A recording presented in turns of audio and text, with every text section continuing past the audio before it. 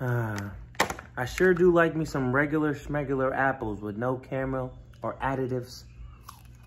That thing has plenty of additives. You might as well go ahead and put your little bit of Tajin on there. You want me to put Tajin on my apples? Give me them damn apples and stop playing with me. I hate to be the one to tell you, but if you ain't never had chamoy on fruit, your mama don't love you, boy. I'm gonna really put you on game. You gotta throw you some Tajin on there to make it really start popping. Why you gotta ruin my fruit?